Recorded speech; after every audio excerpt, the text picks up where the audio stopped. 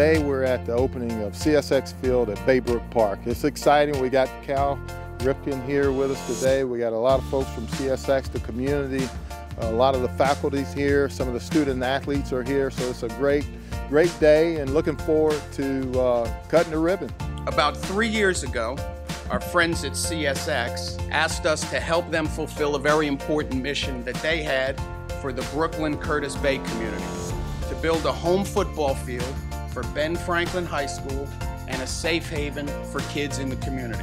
And thanks to so many people who are here with us today, that vision is now a reality. We have a guy here named Jermaine Swafford who's on the Cal Ripken Sr Foundation Board of Directors. He's the Senior Vice President and Chief Transportation Officer of CSX. They are the title sponsor of this field. Let's give him a huge Baltimore thanks and welcome to the podium. You know, before I started railroading, I played football at Marshall University as an All-American linebacker. I learned firsthand the significance and the power of this field here. It taught me about perseverance. It taught me how to get up when I got knocked down, right? It taught me how to work hard and make sure that everything that I did had meaning and had purpose.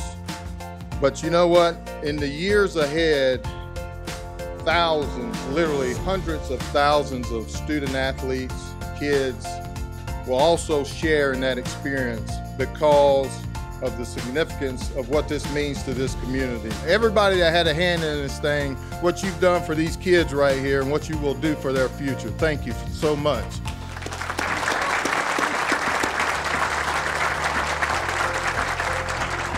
Jermaine, his message sort of hit closer to me because you do experience all these great, wonderful developmental opportunities on an athletic field.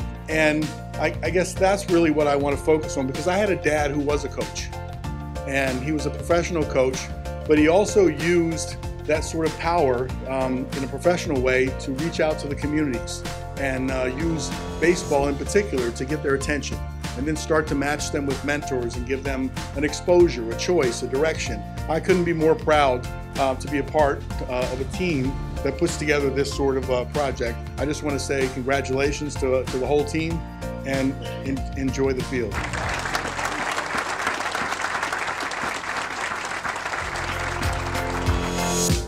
When CSX partners with the school, it's not a building, it's students. And when they get to know Raekwon and Daquan and the different students there, they want to help them. CSX has been wonderful. Matter of fact, you know, everything that we thought of, they've just said yes. And they have such a community need to give back.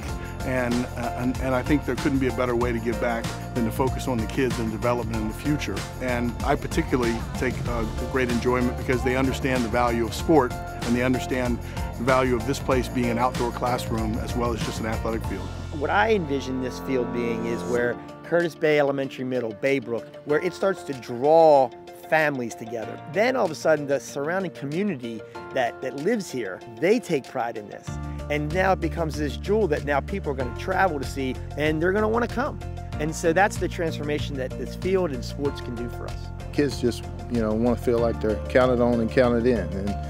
And we feel like we were able to, you know, demonstrate that they were important by just being a part of their lives.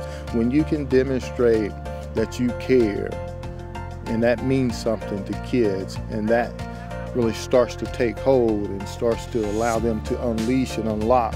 You know, I think just being a part of their lives and showing them that we care has made the most impact and allowed them to achieve some of the top scores and make this one of the top choice schools. I mean, we did nothing. We received all this stuff. We didn't pay a dime. You know, the city didn't pay a dime, and it just means so much to see that. You know what I mean? It just makes what we do more meaningful when you see people who are not just in the school system every day, but see people that when they say they want to help, they actually walk the walk. So that's pretty much it.